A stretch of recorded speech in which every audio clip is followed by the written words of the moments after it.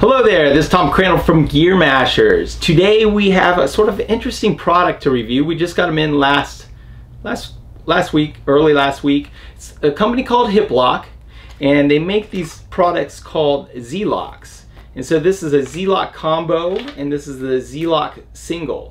And so think of a zip tie, but a beefier zip tie.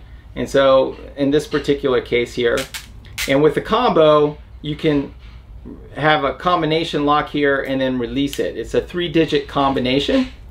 And what's neat about that is they have this steel core in here. So you're not going to be able to just cut this with a pair of scissors like you would a regular zip tie. And you're probably not going to be able to use a knife or anything to saw through it. You're going to have a more heavy-duty tool to be able to cut through this.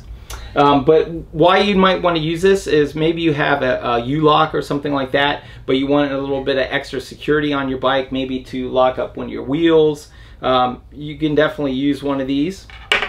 And same thing with this one. This one's a little thinner, so it's the security is a little less on this one than it would be on this yellow one.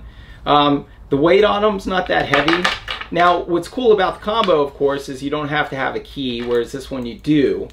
And so that makes it sort of interesting. Oh, hey, my name's Tom Crandall. We're doing a cycling review today. Yeah, product review on maybe photography on Friday? Yeah, Friday. Okay, so anyway, getting back, this retails for about 20 pounds. I forget what that is. Anyway, I'll put the US amount in the description. And this one's 10 pounds. So again, I'll put that in the description. So anyway, check this out. It's by a company called Hiplok, and these are the Z Loks. And also check out our website. I'll have a review on these, more detailed, in-depth review.